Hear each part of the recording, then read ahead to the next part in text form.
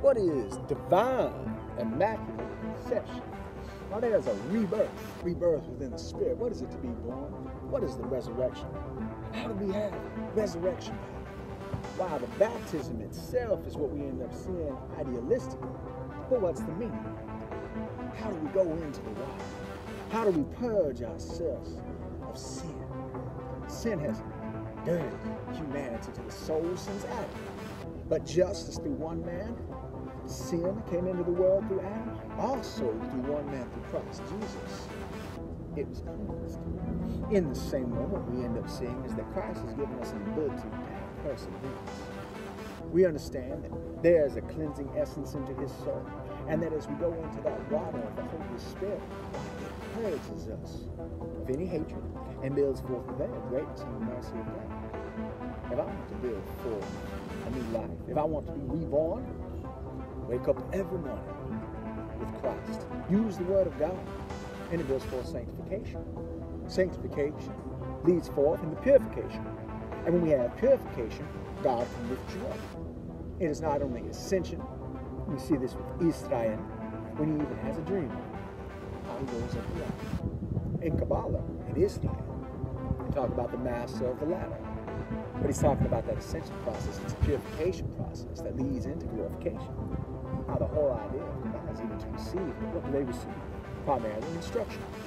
Torah is one of the examples for it literally. But to understand that every individual has an opportunity every day for rebirth, for resurrection, to come to know Christ. So when we call unto the Lord, Yeshua, Jesus, the son of David, the son of Abraham, the son of God, Ben David, Ben Abraham, Ben Yerahim, you actually are connecting that you're creating and you're building forth the Savior.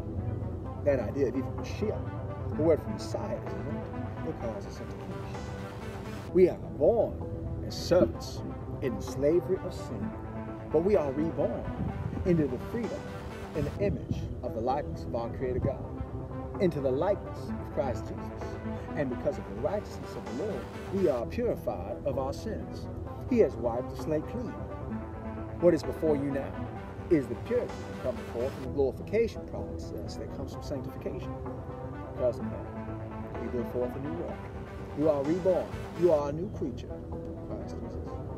And because of that, you have the infinite blessings God has given you, the wisdom, knowledge, understanding, faithfulness, fidelity. All things built forth on faith. And because of that faith, you have a solid foundation, firm, edified in the kingdom of God. That's the victory. It is an everlasting victory from generation to generation. It goes on forever.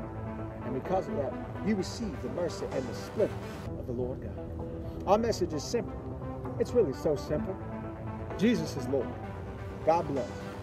God bless America. I want to pray for you, for your families at this time of difficulty all around the world.